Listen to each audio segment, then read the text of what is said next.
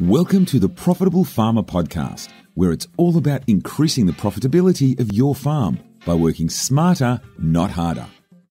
G'day and welcome once again to Profitable Farmer. This is Jeremy Hutchings, and it's great to have you listening in again from wherever you are around Australia.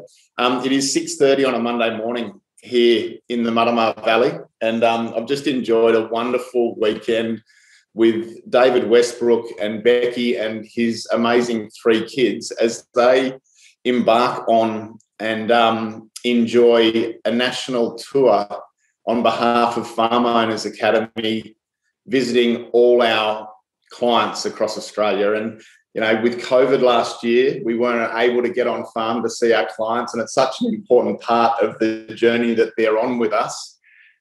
So to have Westy swing in the Farm Owner Academy car and caravan with his family and have a break from all the homeschooling and all of the wonderful things that he and Becky are doing with their family, and to hear some of the stories of the visits that he's enjoyed so far and the impact that I guess those meetings have on our clients, and to hear a little bit about where Westy and Becky are off to as they make their way up into central New South Wales and then northern and then southern Queensland, and then they're up into Cape York to head across the top of Australia. I just thought I'd grab Westy while he was here and we'd have a bit of time just connecting and reflecting on this whole journey and sharing some of the amazing stories of what our clients are up to around Australia. So Westy, with enough said, welcome.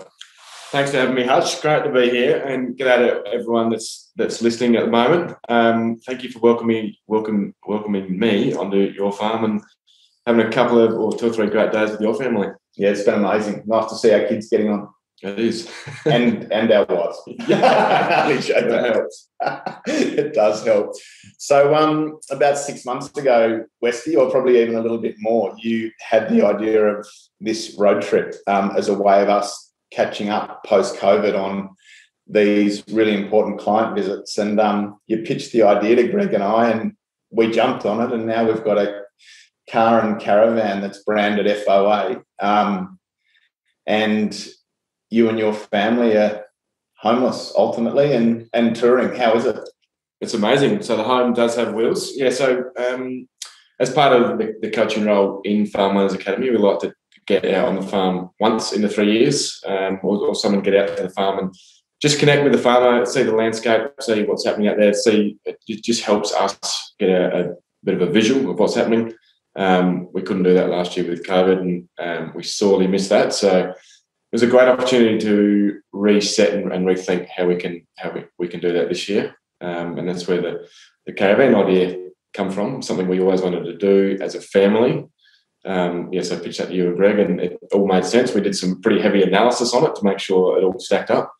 And yeah, very, very excited to be out on the road visiting some farms. We've had some cracking farm visits so far. So we left on the 5th of January. We had 3 weeks around southern Victoria. We're back to Kangaroo Island for Becky's book launch that will be officially launched in April. We had an event in Adelaide over the second to last week of February there, and we've been on the road for another 3 weeks and found ourselves here.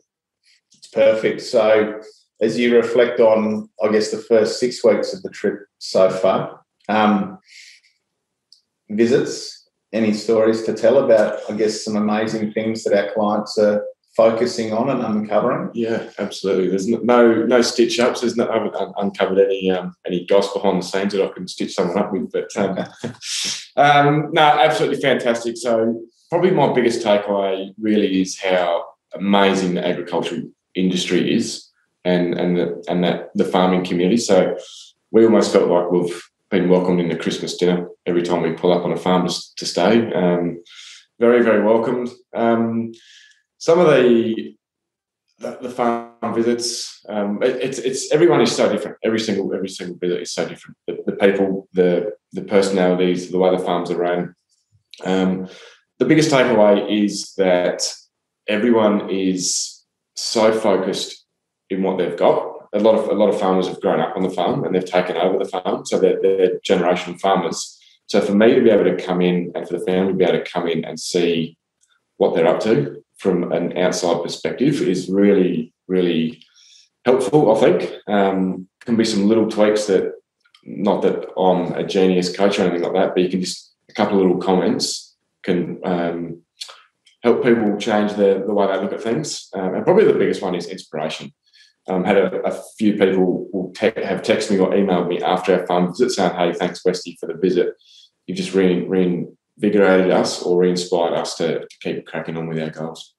There's a really important piece in that. I think we go to consultants to get specific advice and have them make decisions with and for us. I think the thing about coaching is that we are just a fresh perspective. And I actually think to a large degree, it can be anyone you respect and trust that can step in as a mentor and a coach to you. It doesn't have to be that the coach is the expert, but what is important in decision-making and planning is that fresh perspective. I think it's such a good point, Westy, and I use that analogy that I can't see my own golf swing. So I can try and improve my golf swing consistently week on week for 3 years and get some results, probably. Or I can swing a coach in, and that coach doesn't have to be the world's best golfer. But just for having someone see my golf swing from an outside looking in just offers me a different perspective, one or two fresh things to focus on. And it can be those fresh little things to focus on that can be the big thing, right? Yeah, absolutely. And I think one of the keys to these farm visits as well is a bit of strategy around that. So generally what it looks like is that we'll spend an hour or so driving around the farm. We'll have a cup of tea or a lunch, and then we'll probably spend 2 or 3 hours, grab the computer out and work through what we call the Clarity Action Planner, which is the values, the purpose of what you're trying to achieve, which a lot of people get stuck on. Mm-hmm. And if anyone listening doesn't have a written down purpose or niche or why do you actually farm? What drives you to jump out of bed every morning? If you don't have that written down across the top of your whiteboard in your office or something, I recommend that you do it. So that's a great conversation in itself. Yeah. Because otherwise we get trapped in that farming that same year. So we're trying to get a bigger wheat crop or a bigger heavier steers or whatever it might be, but there's no real deeper meaning to it. Probably another one just on that too is a lot of people say that's for their farming for the next generation, which is amazing. But like Dig said in your last podcast, we need to farm for the next generation, but we also need to farm for ourselves. So what does that mean? Because I think often as parents, we do everything for our kids through their early years, and as they get older, that it can become that our mindset is creating a legacy, creating an asset base, creating a farm that can survive and succeed through succession and give our kids an incredible start. What does it mean to change our thought process around that and put ourselves first, perhaps? It's a great conversation to be had, that's for sure, and an interesting one. Something I'm pretty passionate about is making that work, making that intergenerational sort of farming business work. I think we tend to put so much. I actually reckon it comes back to not having a purpose. What's your personal purpose in life, or what do you want to achieve in the farm? And I think we actually, and this is not everyone, this is just sort of some people, and how I see it is that we can actually make an excuse to why we're farming. So we can use the next generation. I want to grow the farm. I've got 3 sons farming the farm. I want to buy 4 farms, so I can give 1 each to the son, have 1 for myself, which is good. It keeps you busy, but there's not we can get caught up in putting our kids at the finish line. So our kids come home from school, they come home to a farm that mum and dad have built, and they're not really challenged, potentially not really challenged to go and grow a business themselves.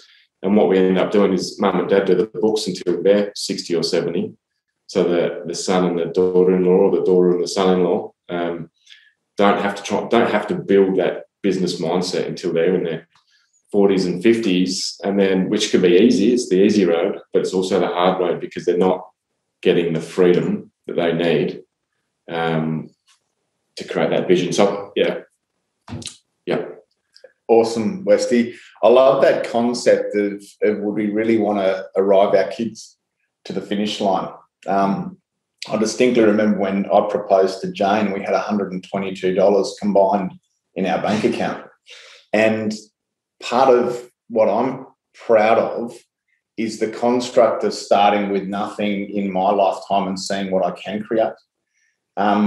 I do find it interesting in agriculture, because I think it's different in agriculture to other industries, that we feel like we have a responsibility to leave a significant asset base to our children.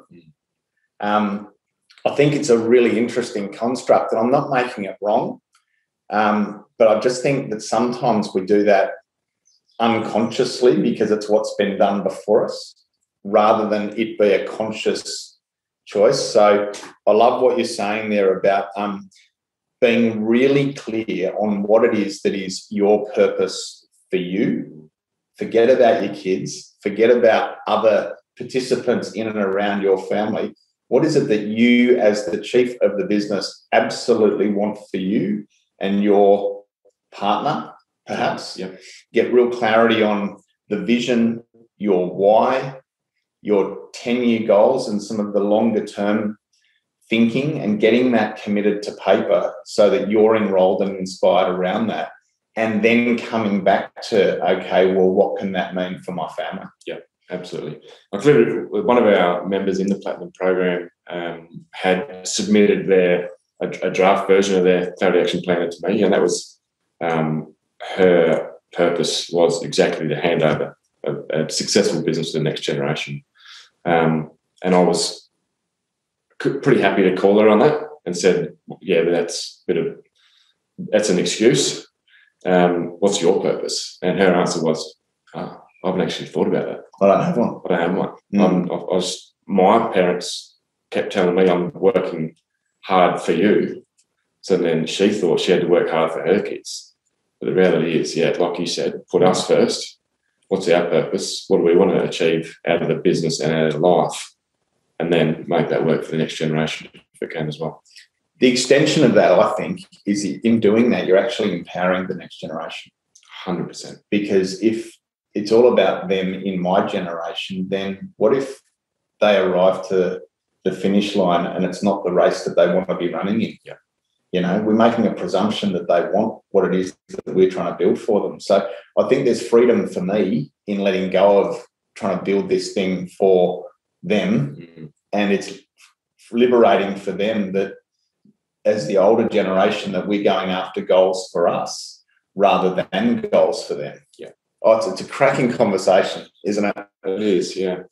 A little bit of experience for me was Becky. So when I met Becky, I come from a farming background where you hand over that multi-million-dollar business inheritance. She come from a non-farming background where you pay for yourself to go to uni. You work after uni to pay uni, and you sort of have you rent a dodgy little house in some suburb in town to try and pay your way. Where when I met her, I couldn't see that life because I was at the finish line to a degree. I was lucky enough to grow up on a pretty successful farm in a farming business and farming family. So that was a really great learning curve for me to see her family enjoying life potentially more with so much less. And I look at all my friends who are in other industries. You know, a mate of mine, his father was a very successful lawyer locally. And that son came back into the region and didn't do law, but has pioneered a really successful company in our region from a standing start. And another one decided to leave the farm and go and do accounting. Yeah. Went through uni and now has a really significant accounting practice. And there are so many examples of the next generation, if we back them, achieving a huge amount for themselves without the pressure of taking on the family farm. So I think it just speaks to the importance of self first, and then getting really clear on core vision and a significant why, and just give ourselves permission to put ourselves first. I think it's such an important starting point for strategic planning. Yeah. So my next question, Westy, is if we were to drive onto 100 farms over your next few months that were not clients of ours, how many of them do you think would have a documented strategic plan? Good question. 2. 2 out of 100? Out of 100. So you mentioned Clarity Action Plan as the method by which we are passionate about helping people get a really concise, powerful, actionable strategic plan for their future as farmers. Would you mind just touching on the broad headlines or structure of the Clarity Action Plan? Yep, absolutely. So I think in that last conversation was an absolute ripper, and what we, just to close that off, I think we try and manufacture the future and the future for our kids. When if we can build that our self-purpose, then we can sit back and everything will unfold 10 times better than we can envision it. So, yeah. Right, so the Clarity Action Planner really is based on core values. And core values can be a bit of a fluffy kind of word for a lot of farmers. It was for me when I first learned the concept, and I didn't really get it. But then when I got it, you realise the power of it, especially in a family business, when core values can almost be a rule. They can set boundaries and set rules within team alignment.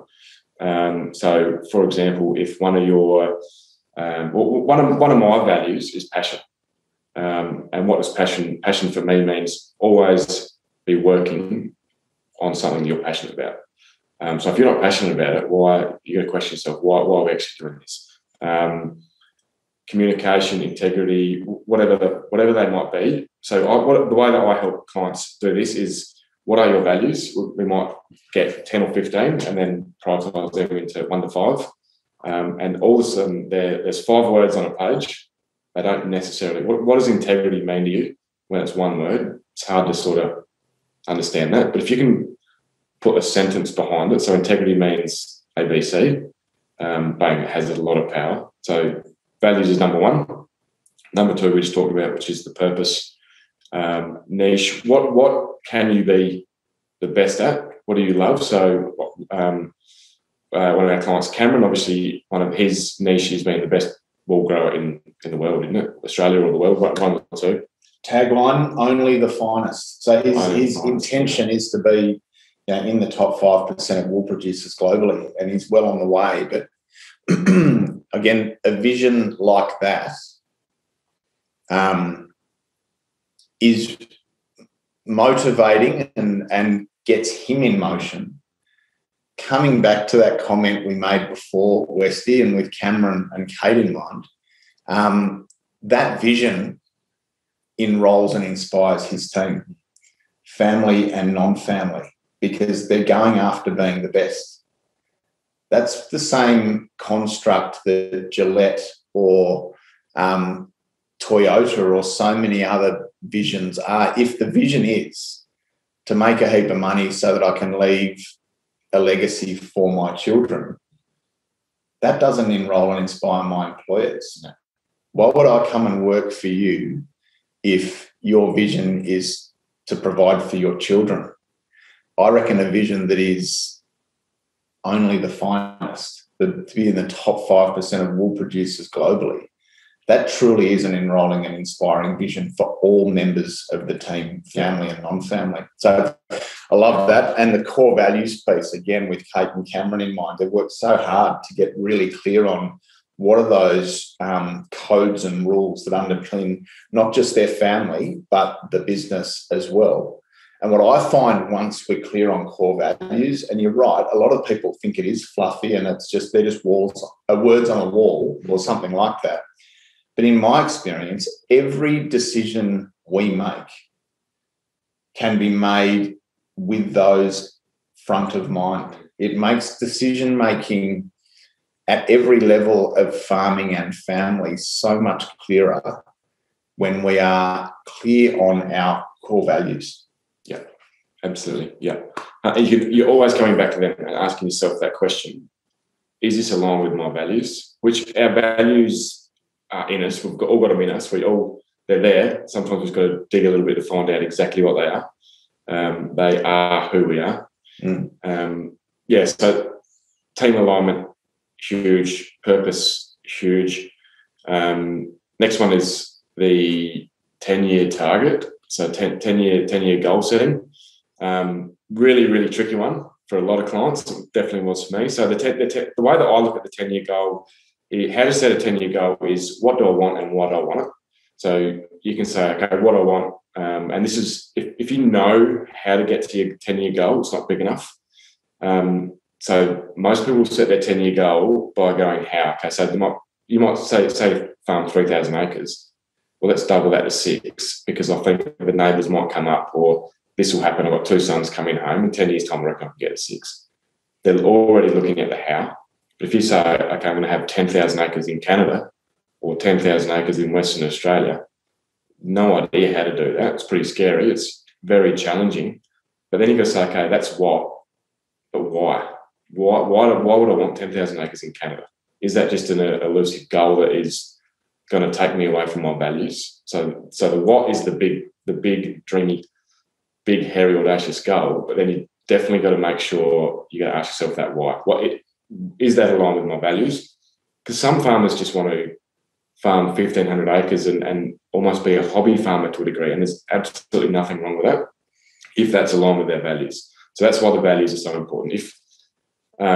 So family, fun, adventure, courage, passion, love, they're my key values. So family and adventure, if I'm going to try and build 10,000 acres in Canada, I'm probably going to be going against my value of family because I'm going to be working pretty hard, adventure, etc. So that's really important. Just before you go on, I hope, guys, you just can hit that. Once you're clear on your core values and you've got those in order, then when we go down to set 10-year goals, it's so important, and this is where I think a coach can be really helpful in making sure that the 10-year goals and the journey toward those 10-year goals are actually going to be in line with our core values and our higher moral purpose. Yeah. Because I do see that a lot. People put family as their number one value and adventure as their second value, and then do exactly what you say, Westy. They go, right, now we're going to go after 30,000 acres. And the question should be asked, again, so that it's a conscious check, not an unconscious one. Am I going to be able to live life as I journey toward that 10-year goal true to my values? Or exactly to your point, is the attainment of those goals going to bring my ability to live life true to my values into question? I just think it's such a key point. Yeah, absolutely. And I've just had a farm visit last week that was going through exactly that. So blinkers on to a degree, bang, let's grow this farm we can go ABC, we can get to this amount in 10 years' time. But then, okay, what about your personal? What are you trying to achieve on a personal level? They'd completely forgotten about that. So it's quite exciting to be to them saying, "Oh, hang on a sec, we need to actually focus on what are we trying to achieve in life? Yes, we can grow a farm to X amount of acres, but are we missing the point somewhere?" So they're to come back and reassess that and see how they can balance the two. So a business, and the business that sits on top of your farm that does the farming, is just a vehicle to give you or me or us what we want in life. And, you know, outside of agriculture, again, excuse me, it's easier and clearer, because if I've got a landscape gardening company, I don't really have an asset. So I've got to make that business work so that it can give me what I want in life. And so if we apply that same thinking to agriculture, the business of farming is just a vehicle to give us what we want. And so I think when it comes to the 10-year goal setting piece, Westy, it should start with personal and family and all of those other components that you've mentioned, learning, community, charity, all of those things, and then go, righto, well, now, if this business is just a vehicle to help us get that, what does the business need to look like so that we can have all of those things?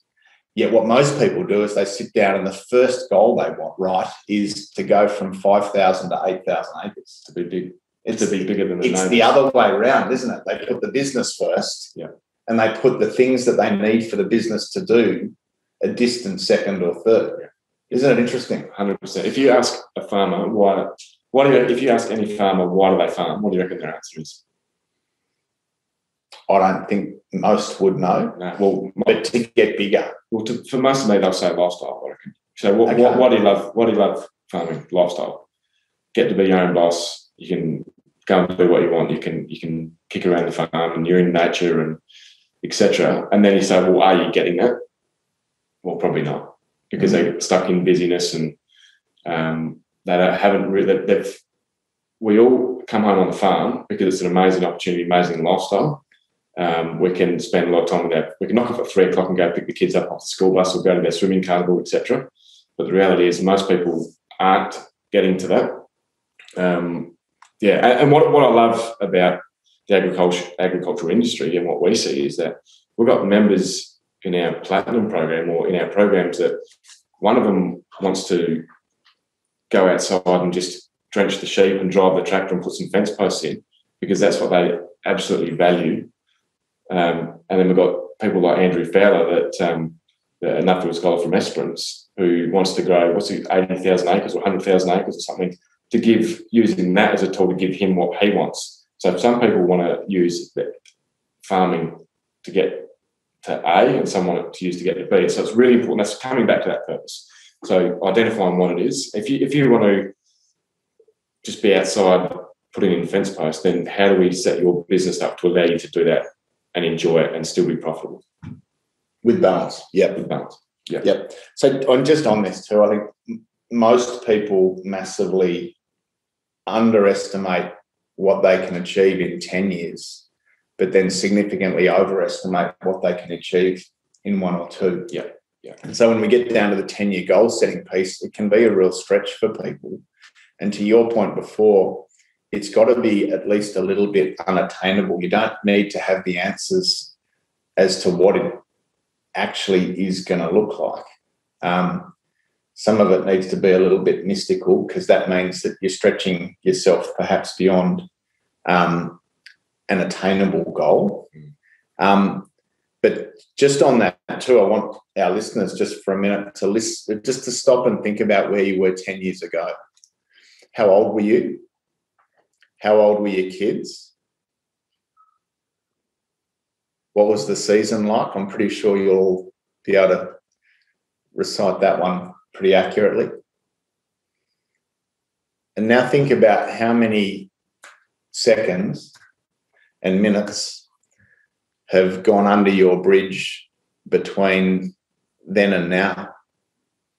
And I guess the reality is we've all got all the time we need beyond our comprehension. We've all got lots of 10-year chunks ahead of us. So we've all got more time than we could possibly need to achieve the goals that we have.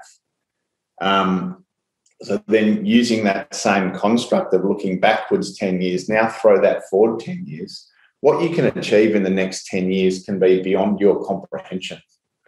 What I'm really inspired about is just the level of optimism in our industry at the moment, even compared to 3 or 4 or 5 years ago. Finally, we're seeing really good meat and even wool and commodity prices, and we're finding ways through technology to be even more productive and more efficient than we've ever been before. So we've got every reason, I think, to be very optimistic about the industry we're in. And so I guess what I'm wanting to suggest is set optimistic goals that are beyond your comprehension, that you don't know how you're going to achieve, because we've got all the time we need to get them done. And what's most important in the starting of that journey is getting those people around you on the same page and aligned to a common set of core values, a common purpose statement, a common 10-year vision that everyone is enrolled to help make happen. Once you've got that alignment, getting those goals are so much easier than trying to get it done without alignment, which just speaks to the importance of those chunks of the strategic plan that we've already spoken to, Westy. Yeah, absolutely. And if you're an older generation as well, so many of you might say, I'm too old to set a 10-year target. If you're in your late 50s, 60s, 70s, it doesn't matter. I think it's the older you might be, the more important it is to set a 10-year target. Just reinvigorates and re-inspires you to live an exciting life. There's so much opportunity out there that as soon as you set those goals, have that conversation, bring some people in. We've got, I know Jack, one of our members, has just got, he's obviously got our program around him, but he goes out and he's inviting superstars in the industry for a cup of coffee down the street and going and visiting their farms and helping him set massive 10-year goals, just to get him super excited. And it excites me to be able to even talk to him about what his goals are. So go away and have a think about how you can set some exciting 10-year goals, reinvigorate what you want to be able to achieve, and the doors will open. Remember, all you're going to be is in motion towards a goal, and doors will open that you can't even comprehend. So much of your 10-year goal now will be so far from what you would think it will be. It's not funny, but you've got to be in motion for those doors and opportunities to open. So this allows us to perhaps touch on a bit more of the spiritual side that plays out once you have clarity. And, two people in our lives, Tracy Seacombe, one of our coaches, and certainly Dig for me, who we got to interview and speak with last episode, deeply believe in once you've got clarity, then the universe can conspire to give you what it is that you want. Yeah. And so have any of you ever thought, I really want a white Land Cruiser Ute with a black bull bar. That's my goal. Yeah. And then all of a sudden that's all you see on the highway. Yeah. Or, I think too, if I walk into a supermarket and I don't know what I want, all I see is noise. And I walk around aimlessly and my mind has to consume and take on so much information. But if I walk into a supermarket and all I need is eggs and orange juice, I don't see all the noise. I know my mind and all of the signs and everything just directs me automatically to the eggs and the orange juice, and I'm in and out of there so much more effortlessly. And I think that's kind of a bit of a metaphor for life, that once you have clarity on who you are, what you stand for, and where you're off to, then your mind is just a filter. Yeah. And once you give it focus, now be this spiritual or be this a neuroscience piece about how the mind works. Once you have focus and give your mind focus and then put that out into the universe, everything conspires to give you that. Yeah. And that's where I think the 10-year goals don't have to be logical and attainable. You can go, you know what, I want to go on a 4-month holiday skiing with mates in Canada and have my farm work without me. I've got no idea how I'm going to get that done, but that is my 10-year goal. You don't have to have the answers, because then you just get to trust that the 4 inches of real estate between your ears and this amazing thing called universe just conspire to find a way to help you make the unknowable happen. Yeah. Is that a fair comment? I know you believe deeply in manifesting goals, and even this car and caravan that you and your family are driving around, this trip, you manifested this, I think, setting an intention well before perhaps you had that first conversation with Greg and I. Absolutely. Yeah, I set a goal to, and I don't know where it come from, set a goal to get a sponsored car and caravan to travel Australia. And 3 months later, that 10-year goal fell into place. Mm-hmm. I was talking to one of our members. His partner had a off-farm goal, 10-year goal that she set just after she joined our program. And that was to work with a publisher So to be, can't remember the exact title that she wanted with a publishing company, but he was telling me the story the other day that Sabrina set this goal, this 10-year goal to be able to work with this publishing company, and he goes, and it happened a month later. 10-year goal happened within 1 month. And so often what we see, and that we're privileged enough to see, is that when people set down those 10-year unattainable, hairy, audacious goals, BHAGs, we call them, big, hairy, audacious goals, so often they are achieved in 2 or 3 years. Yeah. And then we're dusting ourselves off, and 3 years into this journey, they're completely resetting their 10-year goals because they've already achieved those key goals that they had no idea that they were going to be able to achieve. Yeah, definitely. So coming back to what you said, that your thoughts become reality. So if you think that everything goes against you, that's your reality. If you think the world, the universe, whatever you want to call it, is rigged in your favour, everything will work for you. So thoughts become your reality. Yeah, absolutely. And how we speak is just an outward expression of our thoughts. So taking control of our mindset and the thoughts that play out in our mind about what is possible and what we're capable of are such an important part of this whole construct. Yeah. Perhaps before we touch on the mindset piece, though, I see 2 types of people, Westy. One is the ones who are really good at short-term planning. They're really good at setting down their production plan and getting this year done really effectively and efficiently. And I think there are a lot of blokes out there that pride themselves, and a lot of their identity is around how well they get the plan executed within a season. And then the other type of people are the big picture thinkers who are really good at all the stuff we've talked about around vision and long-term and all that sort of stuff. I see those people who are really good at the big picture stuff sometimes get to 10-year goals and stop and not have a roadmap to get there. So let's keep going on the conversation. Once you've got a really clear 10-year goal that aligns and enrolls and inspires and is all of those things that we've talked about, then coming back, what's next so that the rubber can hit the road? Could you just move through how to chunk that down into actionable steps that allow us to get in motion and have the rubber hit the road? Yeah, absolutely. So just to close off the 10 years, we want to make sure we've got some KPIs in there, so you can actually some actual measurables that you can tick off. Our members are ticking them off in 3 to 5 years, their KPIs. So some of their targets that they want to hit, kilograms of wool per hectare, profit, team, etc., that are very specific. So they're not, you can tick them. You say, yep, done. Yeah, so don't say, I want better work-life balance, because that is not measurable. So that's a disaster. We went and saw Nick and Emma as part of this tour, and it was just wonderful to sit with them. And theirs is 3 months skiing in Canada with friends in 3 years' time. So they're going to bring their farm under management. Yeah. And that's their goal, is to get that done so that the measurable 3 months skiing in Canada with friends, tick. Yeah. And that's an incredible story. That's for them to be able to work out, okay, that's what we need.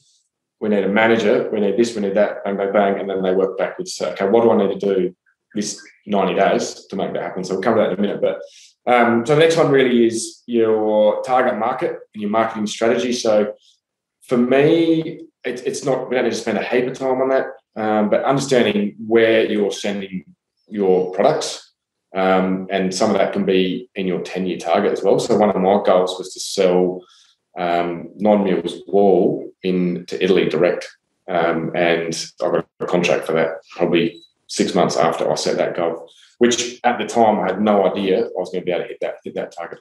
Just on that, having a business model is the thing that sets you free. Yeah.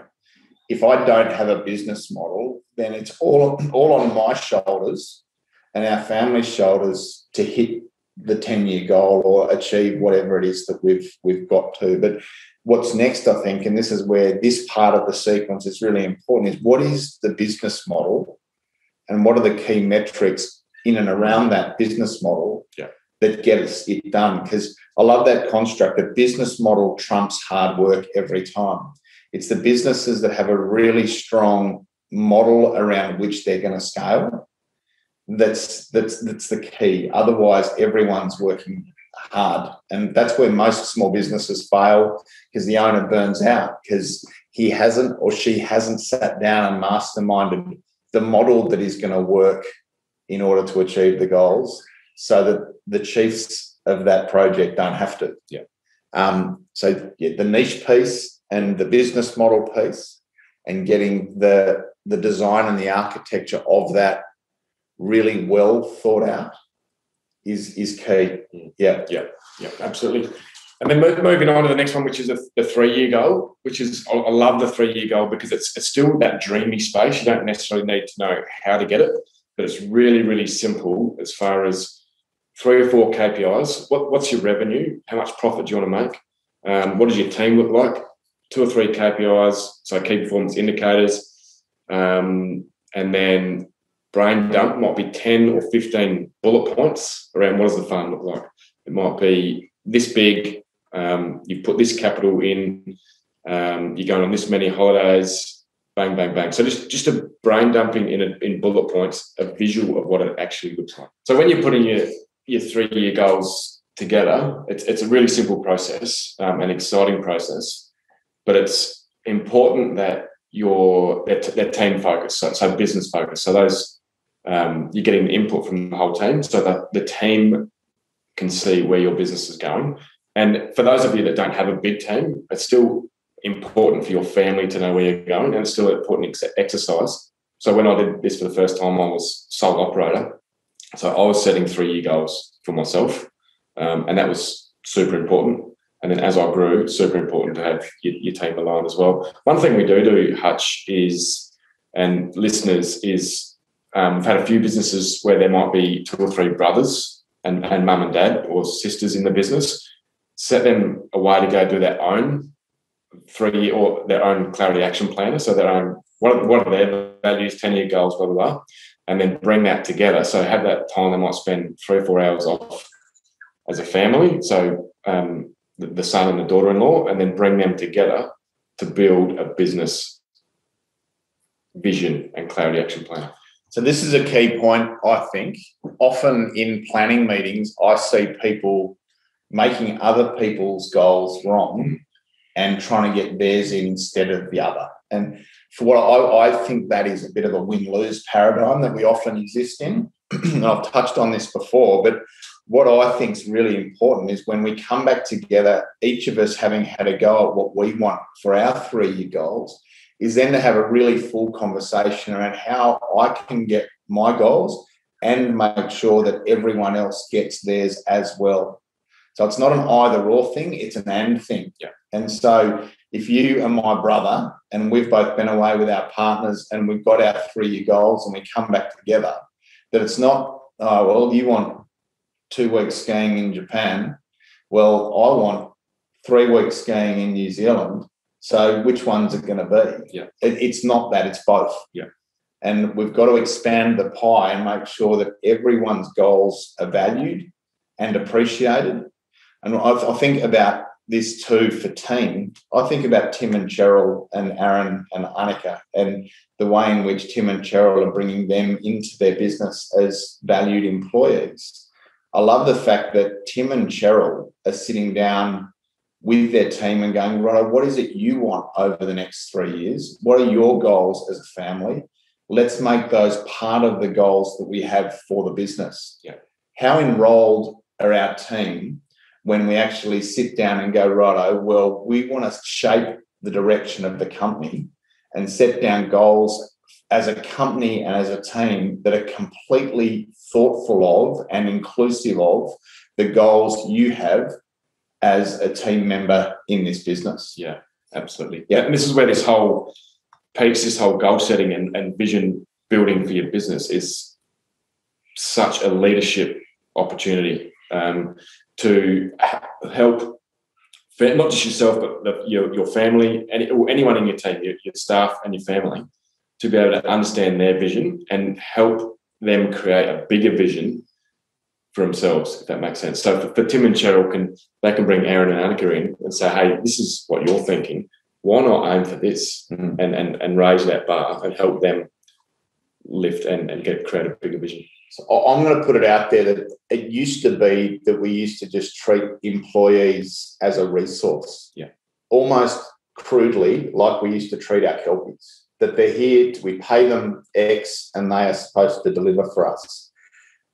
That has changed. I think if we want to build a high-performing team and keep talent long-term, we've actually got to, as leaders, demonstrate that we deeply care for every single person in our business. And part of that caring is knowing where they want to go. And to your point, people will stay with leaders who have a bigger vision for them than they do for themselves. So if your employees would like to build a house one day, I reckon you need to help show them how they can build a house, pay it off, and have 3 investment properties over the next 10 years.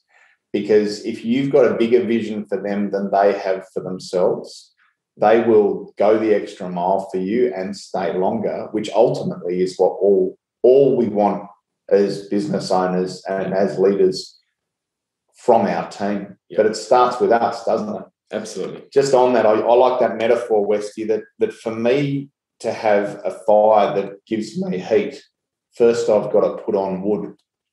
You know, I can't sit back and go, righto team, you guys have got to turn up and go the extra mile and work 100-hour weeks over harvest and sow and do all this stuff, and I'm going to pay you the minimum wage. First, you've got to put on wood and then you get heat. Yeah. And so I'm a big believer in being overly generous towards our people, treating what we provide to them as an investment. And the more I put into them in terms of salary, bonus, reward, challenge, education, training, the more I get back. So the bigger bit of wood I put on, the more heat I get back. Yeah. And so I make sure that I'm putting on the very best red gum wood onto that fire so I get a lot of heat back. Yeah. And including your team in all of these processes is part of the putting on of the very best wood so you get the very best outcome back. We're off to a friend of mine's retreat near Chimmet in 2 weeks' time as a leadership team at FOA, and we're locking ourselves away for 3 nights and 2 days. And I've just been reminded in this conversation, Westy, that one of the first questions that we need to ask is what is it that each of our team need and want from this project over the next 3 years, so that we're being congruent with what we've just talked about. It would have been easy for us to have missed that really important step in understanding what each of us want over the next 3 years so that we can design the strategic plan for FOA to give everyone the best chance of getting that done. Yeah, and that's what a great leader does. And you can't expect, if you've got workmen that rock up, you just can't expect for a workman just to rock up and deliver day in, day out and get frustrated when they don't use their initiative and et cetera, common sense. That's your responsibility to make sure that your workmen are inspired, make sure they're rocking up on time, make sure that they've got a vision, make sure that they understand all the rules, the values, etc. So if you can do one thing, this was a big game changer a few years ago when I was a member of the Platinum Program, not an employee of Farm Owners Academy. I sat down and built this vision out, and then I sat my workman down and I said, hey, this is our vision. And that 10 times his productivity, because instead of him trenching sheep, 2,000 sheep in the sheep yards and got to knock them out for a whole day, that's just not just a job anymore. That's part of a bigger goal, because he knows drenching those 2,000 sheep that day and then another 2,000 rolling tomorrow and another 2,000 the day after that. That's part of hitting our KPI of 120% lambing in the merinos. So all of a sudden, it completely changes the way that he sees that job. And that's, across the whole farm. So better move on maybe to the next one. Cracking point, though. And I think this is an alignment and an inspirational leadership piece, this whole construct that helps us be better employers and find and keep good talent. So then, the rubber hitting the road, we then come down to 1 year goals and 90-day or quarterly goals. So you're happy to speak to those? Yep, absolutely. So the one year goal is, we can see it now. it's close enough to see. So it's what do you want to achieve in a bullet point? What's maybe 10 or 15 key parts of the business strategy, or putting up a new shed, shearing shed, whatever it might be, team. What would you love to? How can I word this? A way that I word it is, if you can get to the end of this year and be over the moon or ecstatic about what you've achieved, what would that actually look like? Yeah. Really clear, actionable list of 1 year outcomes. Yeah. And then we chunk it down into 4 quarters, 4 seasons. Yeah. And do the same thing again, so that the plan we have for this season and what we improve in this season lines up with the goals we have for 12 months. Yeah. The goals we have for 3 year, the goals we have for 10 year, the vision and the purpose and the big, hairy, audacious goal. When all of those things are lined up and in sequence, then everything can unfold from there. But again, what I love about this is that everything that we're doing in this quarter, this season, has a higher purpose and is linked to a bigger picture. And that is how we get the rubber to hit the road. Yeah. Can I just share a message that I got from one of our clients after we spent some time doing this the other day? It basically said, "Thank you, Westy. Our planning filled the soul today. We are now in alignment to success in us growing more within ourselves and our business. Awesome day, awesome people." So that just, hopefully that text or that message there helps you understand a little bit about what we're talking about here and the importance of what it can do. So, Westy, this is what we call quarterly planning.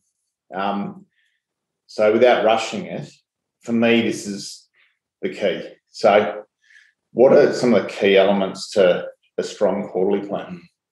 Absolutely. So when I'm on farm this year doing these farm visits, the real intention for me is to come away with our clients having a strong quarterly plan.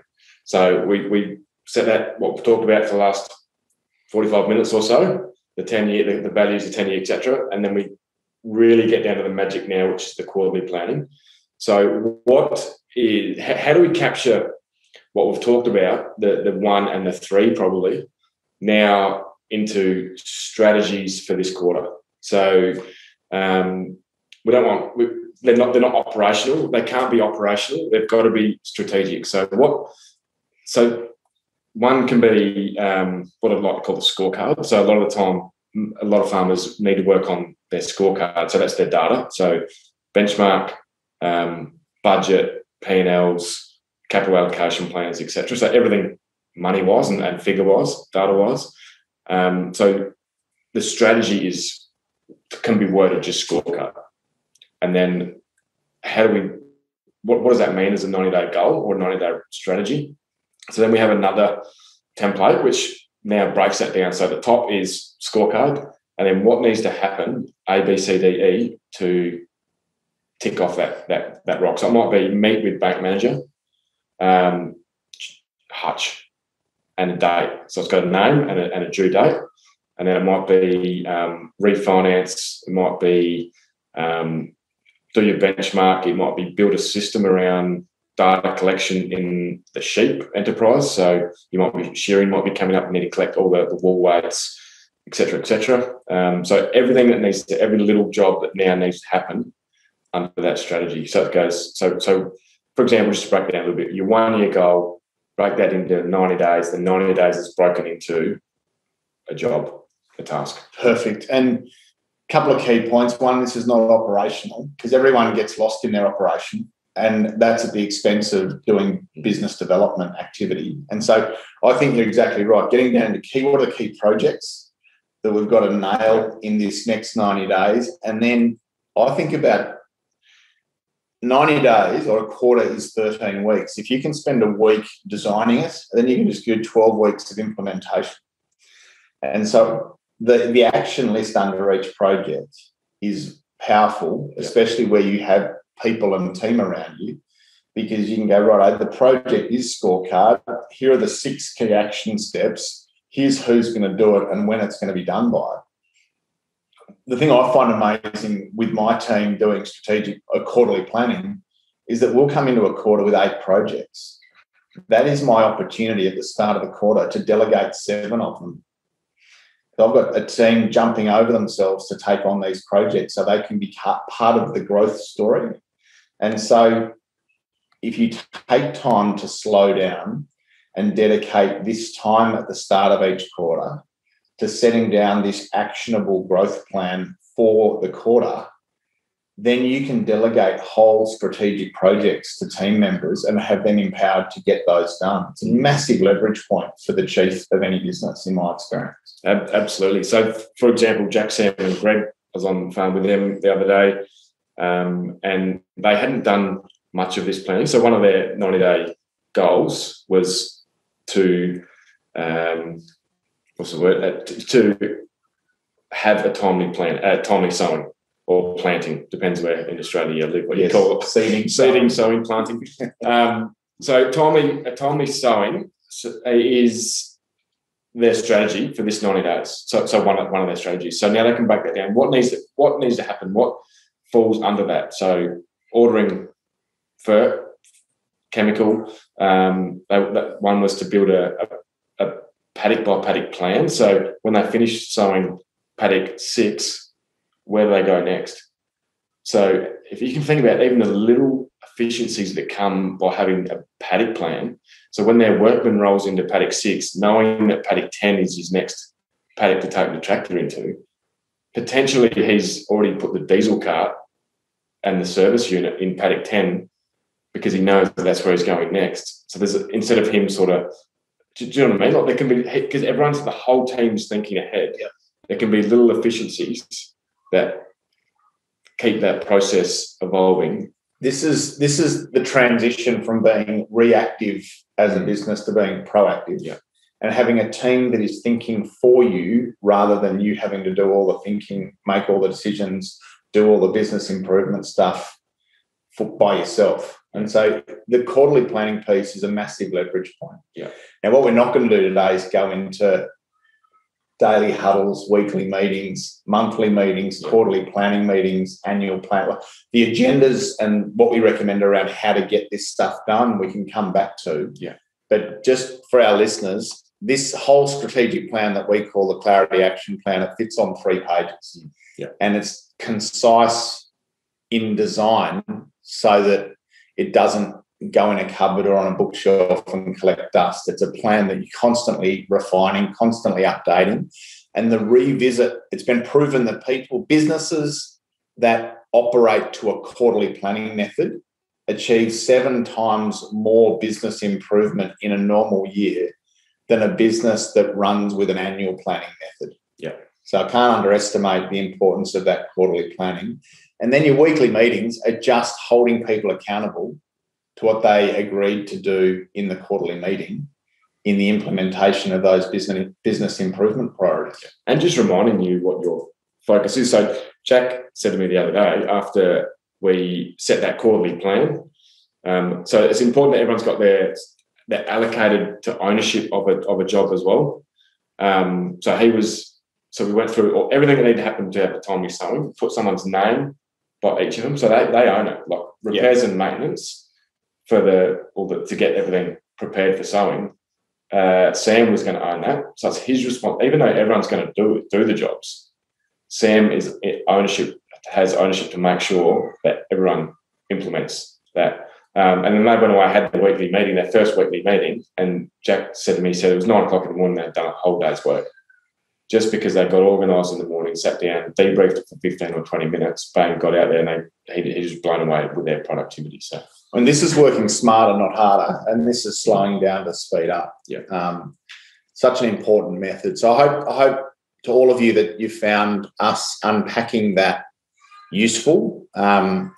It's a really important component of how we turn up and support clients, and I think it does allow families and teams to move forward strongly and quite powerfully with real clarity and with real alignment. So, Westy, with planning and journeying and all those things in mind, coming back to the FOA tour in the car and caravan, where to from here, and what's the journey look like, and what are you most looking forward to? Good question. So hopefully that gives everyone a bit of an insight to what our farm visits might look like, what we've just talked about. From here, so we're just north of Gundagai at the moment, on Jeremy and Jane's farm, and we are in this area for another couple of weeks. Obviously, we're at Tumut for our annual planning, and then we head up to Byron Bay. Without going into too much detail, we head up to Byron Bay for Easter around the Dubbo area. Then we're head up to Queensland, see our Queensland clients, and then that'll bring us to about the middle of June, and then June, July, August will be across the top. So Cape York, Arnhem Land, Northern Territory, Kimberleys, and then getting down towards Perth at this stage around November, December, and then back across the Nullarbor, back to KI by Christmas, or ready to put the kids back in school for 2022. And so there'll be over 80, maybe 100 farm visits over that time, and that's a huge amount of work and a huge amount of support offering that in-depth strategic planning guidance that we've just spoken about. So on behalf of our team, thanks to you and Becky for taking this on and for making it such an adventure and for adding so much value to our clients as you tour. It's very much appreciated, mate. No worries. Thank you for the opportunity. And for anyone that wants to follow it, so we're sharing our journey on the Farm Owners Academy Facebook page. So there's a few sort of pillars to that. We want to bring a bit of a segment, local faces. So I'm going to be interviewing random people in communities just to bring back what community means to them, to share with you guys. Heaps of photos and interviews with our farmers, some fast five, so just quick interviews with some farmers. And we want to be able to connect, especially across the top of Australia where we don't have many members, where we won't be doing many member visits. If you know of any places we want to go, we want to have a heap of fun, do as many adventures as we can, do some musters, get on horseback. Whatever opportunities open up to us, make sure you get in touch through Facebook. And we're just going to have a heap of fun and bring as much of that back to you guys as we can. Awesome, mate. Well, great having you here. Thank you again for your time, and really enjoyed, as I always do, a conversation with you, and great to be able to record it and call it a podcast. Thanks for having me, Hutch. Pleasure, mate. Take care, everyone. Thank you very much for joining in, and we'll look forward to checking in with you again in a couple of weeks' time. All the best with your strategic planning and aligning your team to a really clear direction. Take care, guys. Thank you, and bye for now.